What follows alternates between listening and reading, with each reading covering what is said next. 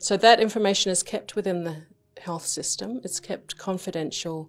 There are some times when we need to share some of that information in order to protect other people or contact trace people that the person with COVID-19 has been in touch with. But we will only do that where it's permitted by law and usually in consultation with the person. And in some cases, the Ministry of Health makes a decision to make a public announcement about an institution or a place that the person has been, never an individual. So the individual's information is kept private with us.